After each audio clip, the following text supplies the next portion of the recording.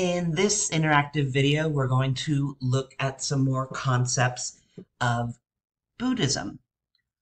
So, starting with really the main Buddhist concept, or certainly the most well-known, is that of the Four Noble Truths. So, the Four Noble Truths, according to Buddhism, are simply these. First, life is suffering. Just accept it and kind of get over it. And number two, the cause of suffering is selfish desire, craving, wanting. That's why we suffer. Three, there is a way to overcome this selfish desire and craving and wanting. And four, this way is called the Eightfold Path. So just to expand upon each of those a bit, life is suffering, right? Like I said earlier, just accept that right off the bat and stop trying to fight it. It's physical suffering, psychological suffering, and spiritual suffering. Birth, age, death, sorrow, longing, pain, not getting what you want, craving. All of these are forms of suffering, and that is the stuff of life. Second of the Four Noble Truths, cause of suffering is selfish desire / craving. And what this means, or what this entails, is that this is conditioned by ignorance of the nature of reality. Craving for sensual pleasures, craving to simply exist, or to exist as a this or as a that, or craving not to exist, or to escape the truth of suffering. All of this is what causes suffering. But there is a way to overcome suffering. We can be liberated from this craving and this selfish desire. It is indeed possible to rid oneself of it. And that brings us to the fourth of the Four Noble Truths, which simply says, this way is the Eightfold Path. So in conjunction with the Eightfold Path, it's the elephant metaphor is often employed. And the idea is that the best and most effective way to train a wild elephant is to yoke it to one that's already trained. So you've got one who's completely wild.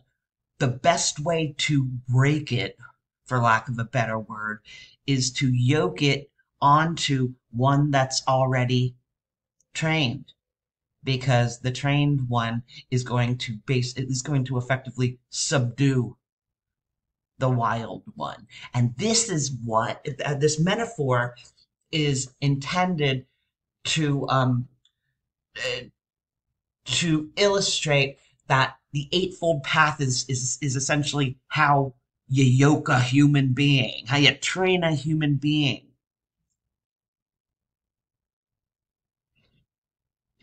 So here is the Eightfold Path, or the yoke of the Eightfold Path. It's composed of right view, which is essentially the rational acceptance of the Four Noble Truths. Not just accepting them on blind faith, but coming to the realization that these are the Four Noble Truths, rationally. Right intent, which is full-hearted commitment to the journey of enlightenment. Right speech, which is being aware of your speech in terms of your motivation and your truthfulness, first and foremost, and then practice charity in your speech. So essentially, be careful with what you say. Right conduct, and that means to understand your behavior more objectively first, and then practice what are known as the 5 precepts, which is do not kill, steal, lie, be unchaste, or drink intoxicants. Right livelihood, which is to engage in occupations that promote life rather than destroy it. Essentially saying you have a choice in what you do for your livelihood. Choose one that serves to promote life rather than destroy it. Right effort. Um, a low level of volition, a mere wish not accompanied by action and effort will not do, right? You've got to really want enlightenment. You can't be like, yeah, that'll be cool for a while, right? And that's what a low level of volition, yeah, I could take it or leave it. Or I sure do hope I become enlightened. I mean, you got to be committed. That's the idea behind right effort.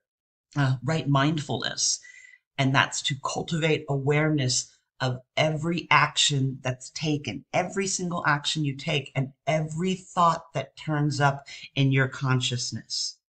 Cultivate an awareness of them. Do anything automatically or without understanding your intentions or the nature of your actions and your ideas. And right concentration. That's achieved by the practice of meditation. So um, he actually died in 1997, so he's not so much contemporary, but more so than many other Buddhist scholars. His name was Walpola Rahula, and like I said, he was a Sri Lankan Buddhist scholar, and he interprets the Fourth Noble Truth and explains why it's the middle path. So he takes the eightfold path and breaks it down into categories, and it's really kind of cool. So I thought I would and enlightening in and of itself. So I thought I would share that with you. So Rahula says the Eightfold Path is not to be practiced one after another. Like first do right effort, and then do right concentration, and then do right views, and then do right speech. Right? It says it's not linear. They all should be practiced simultaneously according to the ability of the given individual. And he says that these 8 factors aim at promoting and perfecting the 3 essentials of Buddhist training and discipline, like essentially the 3 principles, right? Which he says are ethical conduct, mental discipline, and wisdom. So then as you'll see in a moment, what he does is what Rahula does is takes takes the Eightfold Path, those 8 different components of it, and splits them up into these 3 essentials of Buddhist training and discipline. So first of those 3 is ethical conduct, which means love and compassion toward all creatures. Well, how do you cultivate ethical conduct? Rahula says it's developed or cultivated by practicing these 3 from the Eightfold Path: right speech, right action or conduct, and right livelihood. So again, right speech means, more specifically, it means abstain from telling lies, from backstabbing and slander, from harshness and rudeness and impoliteness, abusiveness, from idle babble and gossip.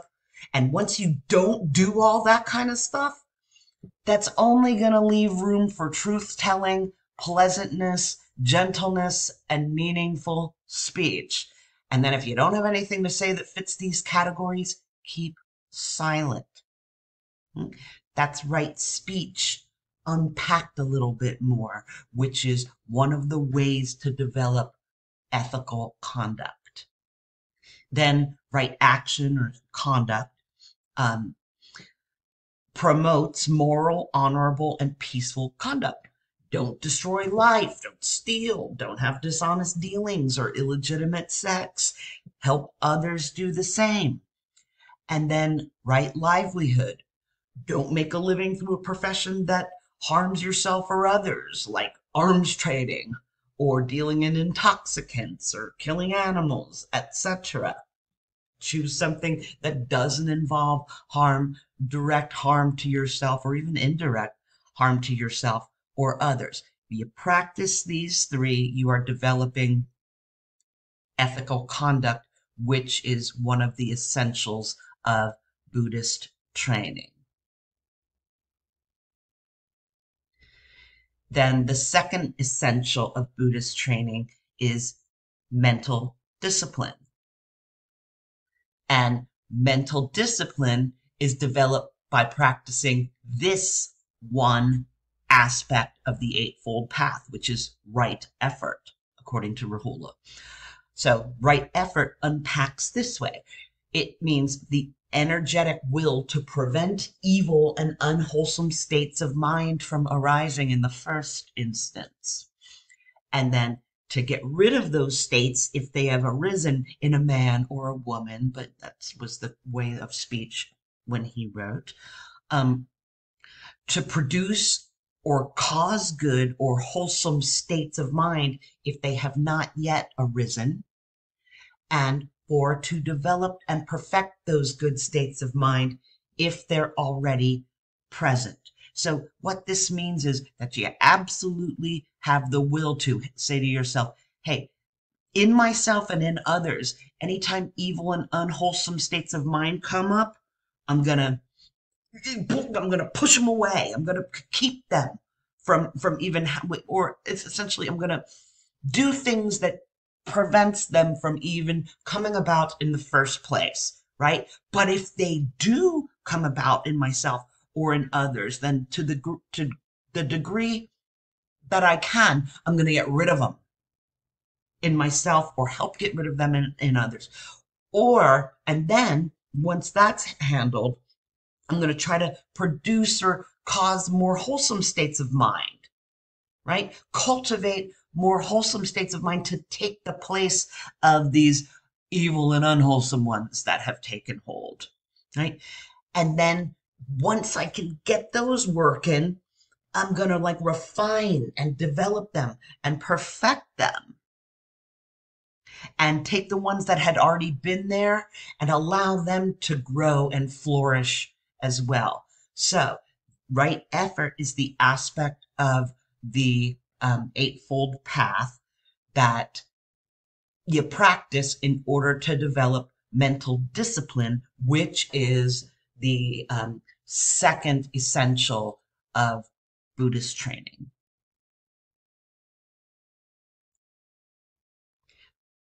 Oops, I forgot this one. And then there's a right mindfulness as well. So this also helps to develop mental discipline. In addition to right effort, right mindfulness does. And that means to be diligently aware, mindful, and attentive with regard to the activities of your body, like your breathing. Pay attention to your breathing, your sensations or feelings, right? Whether your feelings are pleasant or unpleasant, you kind of notice that rather than just, be happy or be sad or be in pain. Step back and cultivate an ability to notice, like, hey, I'm really happy right now, or man, I'm really pissed right now. Right? There's a difference between allowing the feelings or the sensations to take you over versus having them and noticing that at the same time. Right? So that's part of right mindfulness. Pay attention to the activities of the mind, right? The quality of the thoughts that you're having. Are they hateful, lustful, distracted? So don't, we all go through this. We've all hated something and been in a full state of hate. We've all lusted or been distracted. But it's different when you're going, man, I am really hating this right now, as opposed to just hating. Or man, I am really lusting right now, as opposed to just lusting. or like, whoa, I'm so distracted, I can't get it together. That's different than just being distracted. So you're supposed, it's taking like a more objective stance toward yourself. And then ideas, thoughts, and conceptions and things. What's the nature of them? How are they developed, suppressed, destroyed? You're supposed to pay careful attention to what's going on in your head. Like when an idea comes up that maybe it is deeply unpleasant and it seems to come out of nowhere, like where actually what could have caused me to start thinking this way?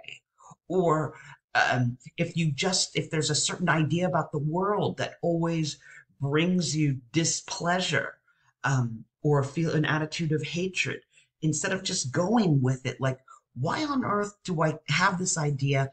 And more importantly, why do I cling to this idea? Are there other possibilities that I perhaps am ignoring that may be more, not just advantageous, but more charitable and more more productive in the most robust sense, right?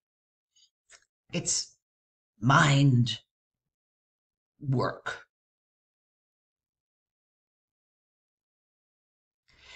And then also right concentration, which can be called trance or meditation. So this just breaks down what the phases of meditation are supposed to be, right? So first stage of meditation, your cravings and unwholesome thoughts are discarded and feelings of joy and happiness are maintained. This is what you're supposed to try to do in the first stage of meditation. In the second, all intellectual activities are suspended. Tranquility and focus are developed. Feelings of joy and happiness are maintained. Again, this isn't supposed to be magic. This is supposed to be what you strive to do. It's supposed to be really, really difficult. It is mental ninja stuff.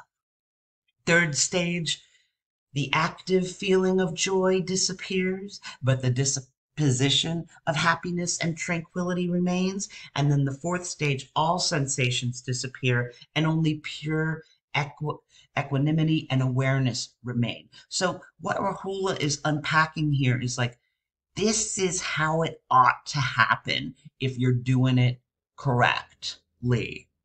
It's almost like if you were to go to the gym and and you had a trainer and they weren't just saying, do 3 sets, 15 reps of whatever and doing that. They're actually telling you, look, this is what's going to happen. If you keep doing these particular reps of this particular exercise over time, first this is going to happen, then this will start to happen, then this, then this. So have faith and get this going, right? So that the others can unfold. That's kind of the idea here. And then the third essential of Buddhist training is wisdom. And wisdom is developed by practicing right intent. So what right intent means is, or denotes, thoughts of selfless renunciation and detachment, thoughts of love and nonviolence, which then extended to all beings, not just human beings or the ones that you like or the ones that are that live in your country or part of your culture, part of your sex, or whatever the case might be. True wisdom is colored by these qualities. Ill will, selfishness, hatred, and violence are the result of a lack of wisdom and perpetuate it.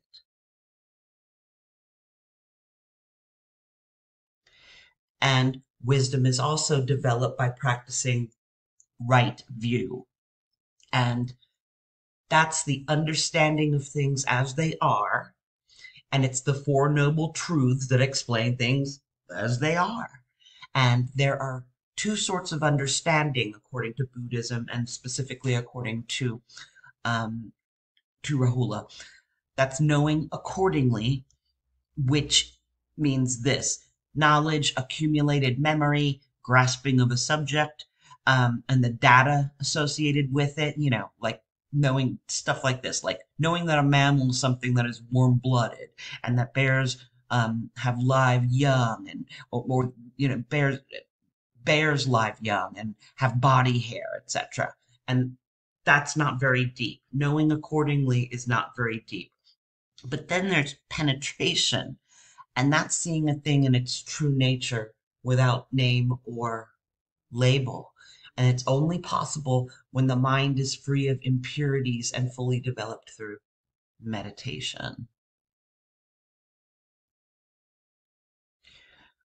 Okay, just a few more Buddhist concepts. There is nirvana. And etymologically, that means to blow out or to extinguish. However, Buddha maintained that it was impossible to define affirmatively. One can only say what it is not. We've seen this before with Hinduism. It's like, look, I can't quite say what nirvana is, but I can tell you what it isn't. Basically, it's what's left when we've extinguished the fires of attachment, aversion, and ignorance. So this is Edward Conze, and he was a scholar of both Marxism and Buddhism, and he said this of Buddhism. Nirvana is permanent, stable, imperishable, immovable, ageless, deathless, unborn, and unbecome, and it is power, bliss, and happiness, the secure refuge, the shelter, and the place of the unassailable safety. That is the real truth and the supreme reality. That is the good, the supreme goal, and the one and only consummation of our life, the eternal, hidden, and incomprehensible peace.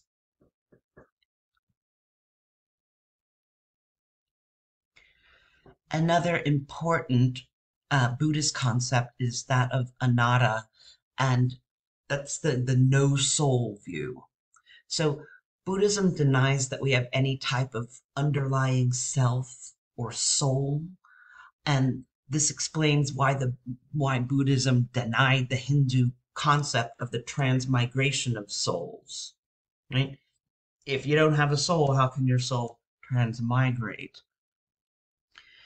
So the no self doctrine, where the self is defined as some permanent, eternal soul substance that animates our bodies and is used to explain how we can have free will, that's the notion of anatta. And I think that many of us in the West have a really strong, and the term just have a really strong sense of self, and I know who I am, and I'm a this type of person, but not a that type of person, and I'm a cat person, but not a dog person, and this, that, and the other. Anatta would say you're not any kind of person. There's no self in there. This self that you think is enduring, that has all of these enduring properties that continue across time, and that somehow you can find your true self and get rid of your fake self. All of this is baloney. Effective Buddhism would say it's an illusion. It's an illusion that's kind of muddied the waters for you. And first of all, you don't need it. And second of all, it's standing in your way of understanding the true nature of, number one, yourself, and number two, everything around you. So just to unpack this even a bit more, so anatman or anatta is kind of the same. And notice that the atman was the soul in Hinduism, right? So anatman is no soul. It's shortened off into anatta, and the five aggregates. Again, the concept is there's no permanent self or soul, but instead we're like this composite, impermanent entity, this anatman, that's composed of five aggregates, five different pieces that come together. And each of these are subject to the three marks of existence, which are impermanence, suffering, and absence of self and soul. So the five aggregates are here. You've got your physical body, which is your outward sensory form. You've got your sensations and emotions, which are like responses to sensory data. You've got conceptualization, which is processed responses to sensory data. You've got dispositions to act, which are biases produced by sensory data, often known as karmic constituents. And you've got consciousness, which is awareness of self and senses. So instead of some self inside, some permanent self, like robust self that you have in there, really all you are, Buddhism would say, is this aggregate of these five things. You're these five things, and these all change constantly. You're never the same self from moment to moment. And if you think you are, it's an illusion. And again, it's an illusion that's standing in your way toward enlightenment. And if you're interested, and I will, if you're interested, there is something called the simile of the chariot, where it's a dialogue, and it's in the Milinda, and it's a dialogue between King Milinda and an enlightened Buddhist monk named Nagasena, and it revolves around the nature of the self, where they use the chariot to explain this concept of no self. Like, I think it goes something like, hey, what is that? Show me the chariot. And one of them points to the chariot. The king points to the chariot. Well, is the wheel the chariot? No. Is the seat the chariot? No. Is the reins the chariot? No. Is the covering the chariot? No. It's every one of these things put together, and then we just label it chariot. All of these things have to work together. So it's meant to kind of, that little simile is meant to debunk the more robust, like Western notion of this permanent self that we have. It's a cool little simile. And then big raft and little. So the questions that began to divide Buddhism are the same ones that have divided any religion. Are people independent or interdependent? Is the universe friendly and guiding, hostile and challenging, or indifferent? And what is the greatest feature of humanity, the head or the heart? Well, Buddhism divided breaks down into what's known as the little raft or the big raft, two different schools of Buddhism, Theravada and Mahayana. So in Theravada, human beings are emancipated by self-effort without supernatural aid. But over here in Mahayana, human aspirations are supported by divine powers and the grace they bestow. See the difference right off the bat? Key virtue for Theravada is wisdom. For Mahayana, key virtue is compassion. Theravada, attainment requires constant commitment, and it's primarily for monks and nuns. And for Mahayana, religious practices relevant to life in the world and therefore to everybody. The ideal in Theravada is the arhat who remains in nirvana after death. And in Mahayana, the ideal is the bodhisattva. I always mess that up. Sattva. Bodhisattva. And over here in Theravada, Buddha's a saint, supreme teacher, and inspirer. For Mahayana, Buddha's a savior. Theravada minimizes metaphysics. Mahayana elaborates metaphysics. Theravada minimizes ritual. Mahayana emphasizes it. Theravada practice centers on meditation, and Mahayana includes petitionary prayer. So little raft versus big raft, and those are two different schools of Buddhism.